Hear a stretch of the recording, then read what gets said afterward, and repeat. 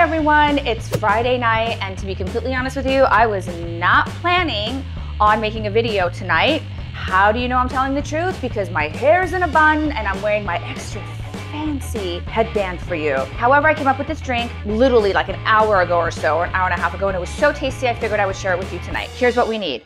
We're gonna need some vodka. Okay, so as I've said in the past, this is between 1.5 and 2 ounces. So we'll just say 1 3/4 ounces for this, little shot glass over here. So we're gonna do 2 pours because it's Friday night. So we have the vodka in there. Now, I don't usually like to use pre-bottled or pre-made stuff, but I don't have a bunch of blood oranges hanging around the house right now.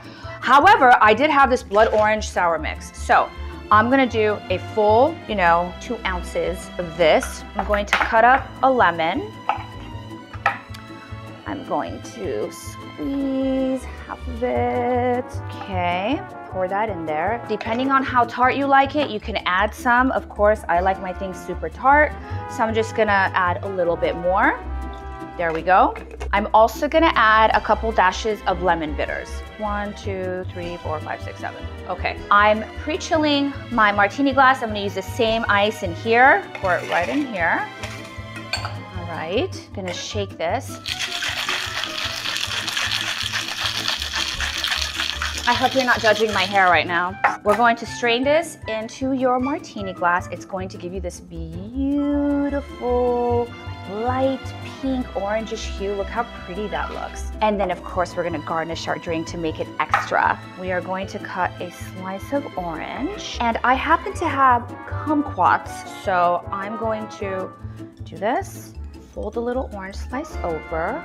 Voila, there you go. Look how pretty that looks. I don't even know what I'm calling this. Okay, let's call it an orange dream quarantini. Really good. All right, there you have it. By the way, I appreciate it. A lot of you have been making my drinks and asking me for my recipes. So by all means, keep DMing me. I'm really happy that you guys are trying things out. Stay safe. Have a great weekend. I'll see you soon. And now back to the couch. Oh, with my drink. Bye.